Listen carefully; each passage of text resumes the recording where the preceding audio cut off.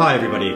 I'd like to introduce a conversation I had recently with Greg Thomas about the killing of George Floyd and the resulting protests in the US. Greg has been on the channel before. He is a scholar of Black American issues. He's also a jazz critic and an integral theorist. And when we originally met, it was to discuss Greg's work around using jazz as a technique to achieve collective intelligence. And we featured that conversation in a film called Lost Ways of Knowing. I was really happy to catch up with him, and I hope you enjoy the conversation. So, Greg Thomas, welcome back to the channel. It's good to have you back. Thank you, Ali. Glad to be back. Greg, you're an integral scholar and a jazz critic and a writer, among other hats you wear. You were also a speaker at the Rebel Wisdom Festival last weekend, and during the festival, in one of your sessions, you talked about what we're seeing in the US right now, the horrific killing of George Floyd and the resulting protests that have sprung up. So I just wanted to start there and just check in and ask how you felt when you first heard about that murder. The first thought was, here we go again, and then not again. It's like a scab on a wound that heals and gets torn off time and time again. So, and this is when I heard about it. This is before I even saw it. So it was infuriating. It was something that it was such a graphic display of so many of the dynamics, not only the relationship between bad policing and the Black American community, but power dynamics, the incredible and callous, the callous, casual approach that he took. He had his hands in his pocket as he was choking the life out of him with his knee. And he's looking around, seeing the people who's saying to him, look, I mean, he says, like, I can't breathe. And he keeps on going. So it's angering and saddening, as I said in the piece that you referenced. So right now, how do I feel? I feel kind of somber, but I also feel hopeful. And that's because I'm going to tell you a quick story this morning. I read what his 6-year-old daughter, George Floyd's 6-year-old daughter, said. She said, my daddy has changed the world. And it brought me to tears, man. This little girl who's going to grow up without a father can see the uprising, the rebellion, the protest that have been generated through his violent death, coupled with Ahmaud Arbery, Breonna Taylor, and a great list of others, that it's like enough is enough, you know? But one of the things that makes me hopeful, a couple of things. One, the young people who have risen up, as young people tend to do generation after generation. So that gives me hope. I'm really inspired by not only the working class and intellectuals responding to what has been going on and raising their voices, but leaders of other sectors of the society, CEOs, leaders in their fields and industries, speaking out and speaking up. That's something that I wouldn't have necessarily expected, and I don't think it's really happened before like this. And also what gives me hope is knowing how how life and culture work, that our reality as human beings isn't just physical, it's also symbolic. And George Floyd as a symbol is not only a victim. His daughter was right. He is going to help change the world because he's a tragic hero. Tragic heroes die, but they still are heroes. And he sacrificed his life, and he will be remembered, and the world can change if we keep working towards it. So you're a scholar of Black American issues and history, in particular, Albert Murray and Ralph Ellison. Now, it seems obviously, I mean, there is a shared trajectory and story leading us right up until this point right now. I'm curious to get your thoughts on what's different, or what do you feel is different about the culture that injustices like this are happening in now and the response to it compared to, say, in Ellison and Murray's day? Yeah, they came of age really in the midst of the late 50s and 60s, where, of course, you had the civil rights movement in the 60s, where for the first time, because of technology, you have news services actually covering protests. And because of the brilliant, genius strategy of nonviolent protest by Dr. Martin Luther King Jr., and SCLC and other organizations, you had the taping of just incredible racist responses to kids trying to go to school, to people trying to vote. You have 4 little girls being blown up in a church in Alabama. You have shit like that going on. But Dr. King knew that, and he was influenced by Gandhi, he was influenced by Emerson and many others. He was a very learned man. He knew that if it were violent, one, Black folks would be slaughtered, okay? You don't go up against an enemy that outmans you and that is itching, hysterically itching to wipe you out. You don't do that.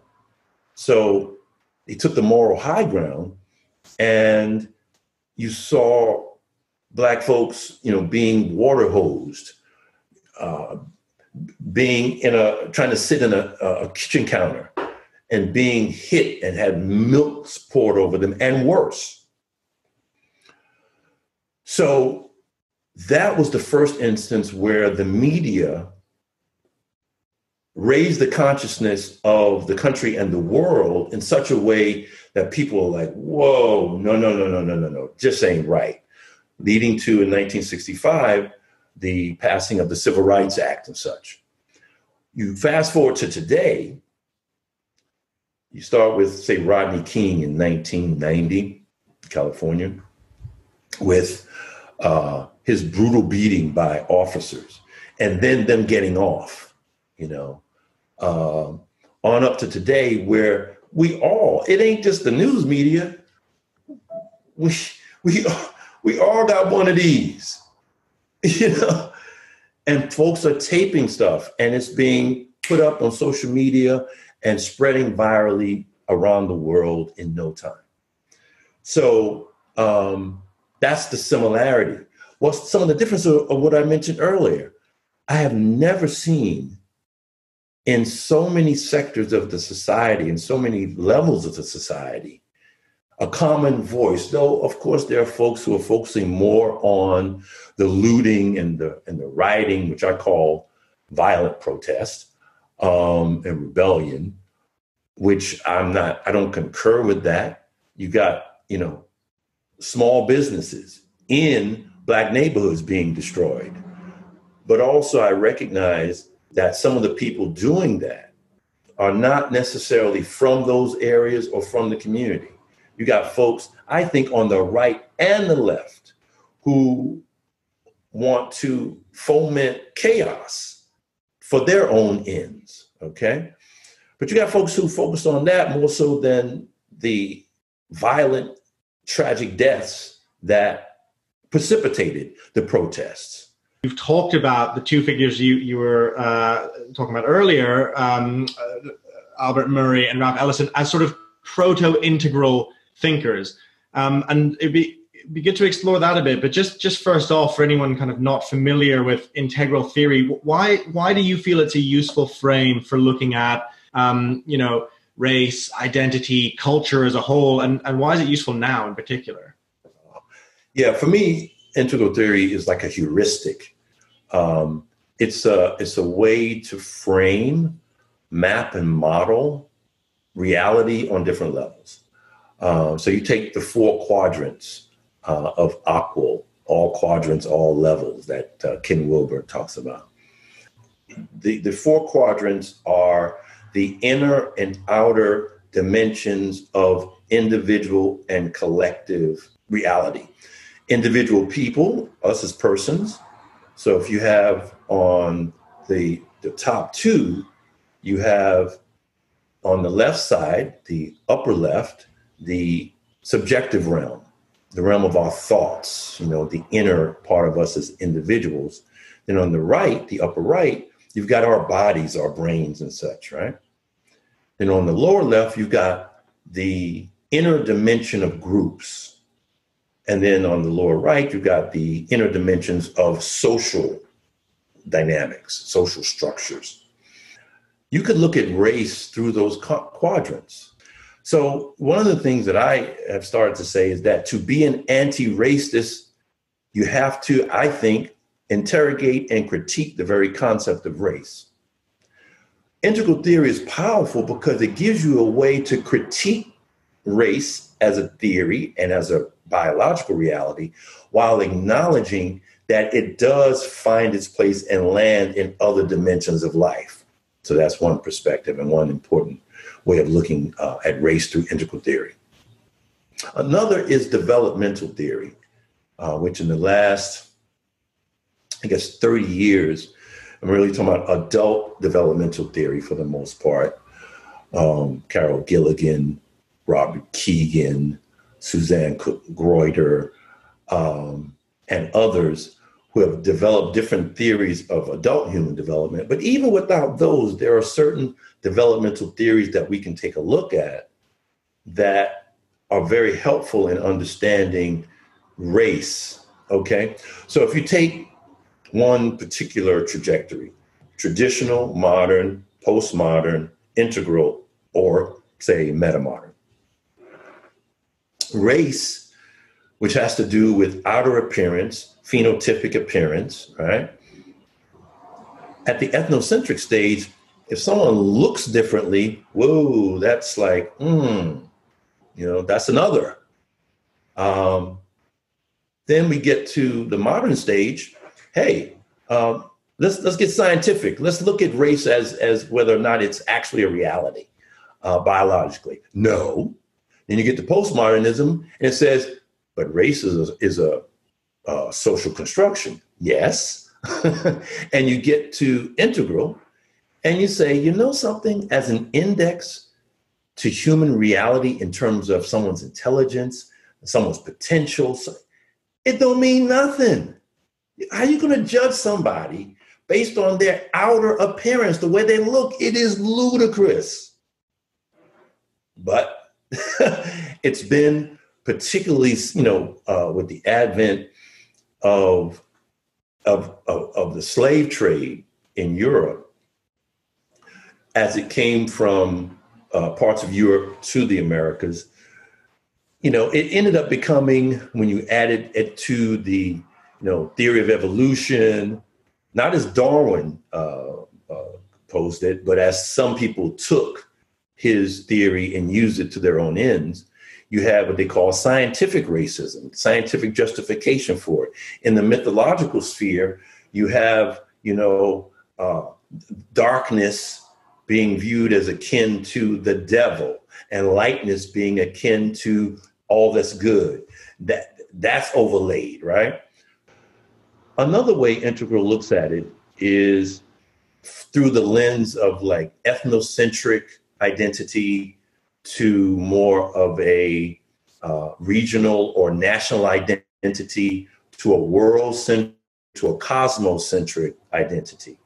And as you have these wider circles of care, concern, identification, the less and less you're likely to be beholden to a theory such as race, which is something Ralph Ellison called blood thinking. That's ethnocentric thinking, that you have certain qualities of yourself because you're a member of a certain group and you have a certain blood, and those qualities in the blood, the hot, Italians. Now, the thing is, these are stereotypes, and the thing about stereotypes, as they say, it has some semblance of truth, but you don't have to use it in an invidious way. You can use it as a way of appreciating, the ethnic diversity and various styles and ways people move and live and talk and dance and eat in the world. You have an appreciation for difference in that way, So I use integral theory to critique race in those ways. And my particular focus really is centered in the lower left, the cultural dimension in particular, as that's the place, I think, of meaning and tools, of values and principles, of lifestyles based on those values that manifest as ways of being in the world and ways of creating art and other tools or technologies in the world. Technologies that Albert Murray said are survival tools that then are transmuted through your experience into play, through play, into art. That's great.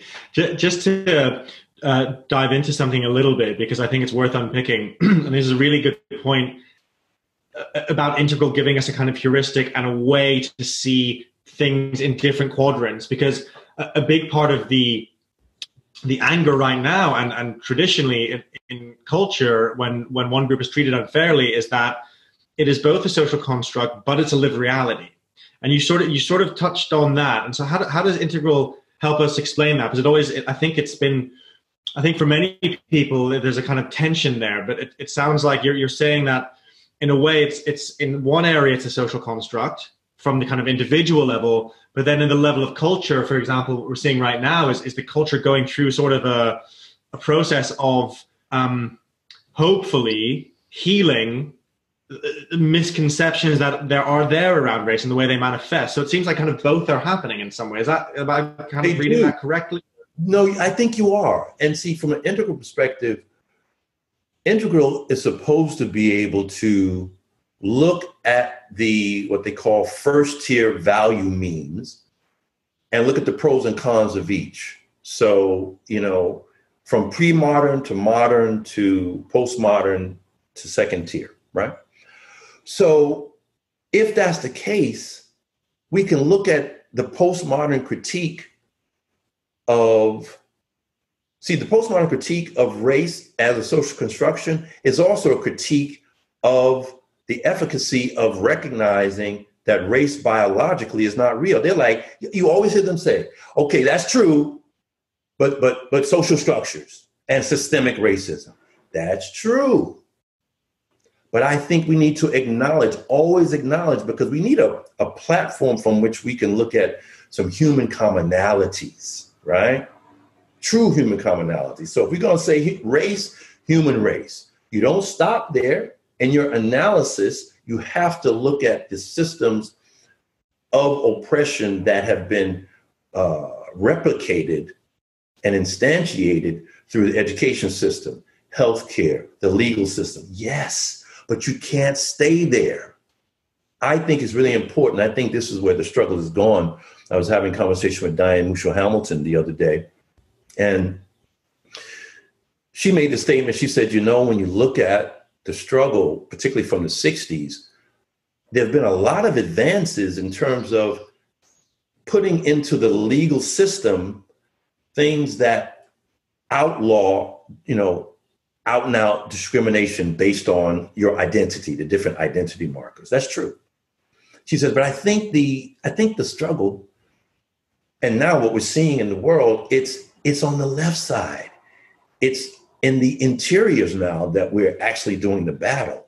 So I think the we space, over the weekend, over Rebel Wisdom Festival, both in the jazz presentation and in the Ellison Murray continuing presentation and in the panel discussion, I referenced the I, we, it, which is a nice short for the 4 quadrants, the I being the personal and subjective, the we being the intersubjective, the it being the individual externals, and the collective external of the social structures, but you just put it in it. So if the battle is in the I, we space, then that's where we need to focus primarily. Yes, acknowledge and fight those battles in terms of the systems and structures. But each of us as individuals and in working with other people need to look at how can we make things better? What are the barriers that get in the way of us making things better? What are the good things from the ethnocentric stage? The mythopoetic dynamic, which is kind of, modernism came and says, no, that's not rationally or scientifically true. But human beings need that. You are not going to get away from myth and ritual. You're not. Or if you do, you end up in some, place of like anomie or just not having a grounding, which a lot of people feel. So we need that. What we don't need from the ethnocentric is the xenophobic fear of the other, and that then manifesting into violence. So so integral allows us to balance these things in a way to look at the pros and cons, embrace the pros, and work together with others towards the better. Wonderful, wonderfully said. So just before we finish, Greg, do you have is there anything we didn't cover, anything you want to express? Anything at all? Oh my. I'll use some words from the movement. Keep the faith. A luta continua. The struggle continues. Know that the battle is not going to be won ultimately in a week, a month, a year. That this struggle, this epic struggle, and Frederick Douglass said that without struggle, there is no progress. That this struggle is an ongoing struggle because it's not just a struggle against oppressive structures. This is a struggle against mindsets that people have and have inherited generationally, okay?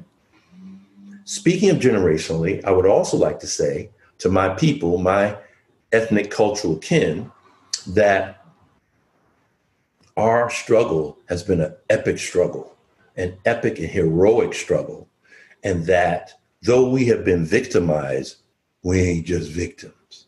And that it's important for us to know that we have agency and responsibility also, and it's not just about what others can do to change themselves. But speaking of the others, some others do need to change themselves. And for my fellow Americans who, and outside of America, but let's focus on America, who identify as white as a racial identity, I suggest asking yourself some questions. What does being white mean to me? What does whiteness mean to me? I disagree with the postmodernist perspective of anti-fragility that says that if you're white, see, it used to be if you're white, you're right. If you're brown, stay down. If you're black, hold back or something like that, But now it's like, if you're white, and from certain activists and academics, if you're white, you are automatically guilty. And what Albert Murray said is, as a strategy for engaging with people, guilt is not the best strategy. Intelligent action is a much better strategic approach. But I would ask folks who consider themselves white to ask themselves certain questions. And I want to leave, as I like to do, with a point of hope. I do not agree with my postmodern friends who suggest that if you are white, not only are you guilty, you are beholden to a history of oppression that means that white supremacy reigns supreme. No, that makes no distinction between white privilege, white superiority, and white supremacy. It's the overuse of the word white supremacy. And Albert Murray called it the folklore of white supremacy. Unless you believe that white supremacy is actually real, then don't just be saying white supremacy, white supremacy. It's like a mantra, you know? But white folks do need to look at themselves. So it's a conversation that, quote unquote, white people need to have amongst themselves. And it's a conversation that we need to have together so we can then create, through empathetic listening and generative listening, a way to create a better future together. So there's some inquiry that has to happen. Most people don't like to do it. Most people don't like to do that kind of self-reflection because it's not easy. It's painful, you know, but not only without struggle is there no progress, without some pain and learning, there is no growth. I was also really struck by, when we've spoken before, is that combination of utter injustice and hopelessness and despair and hope. And you've talked about that in relation to the blues and that being so fundamental to the Black American experience. I'd love to just hear what it is about the blues. What's the blues attitude to that? Well, the blues is, as Ralph Ellison once said, an autobiographical chronicle of a catastrophe expressed lyrically. That's a poetic kind of description. His partner and dear friend and comrade in the struggle, Albert Murray, who was a mentor of mine, as I said in the Rebellism Festival, he coined a phrase called the blues idiom. And the blues idiom to Murray was a way that Black Americans confronted absurdity, oppression, existence itself. So it's an existential perspective on life that says life is a low down, dirty shame. That's a fact. But you know something? We're going to be as intentional and purposeful as we can. We're going to be clear on our goals and objectives and our visions, and we're going to work towards it. It says that we're going to develop the kind of skill sets and heart sets and soul sets that will give us the wherewithal to withstand the slings and arrows of outrageous fortune.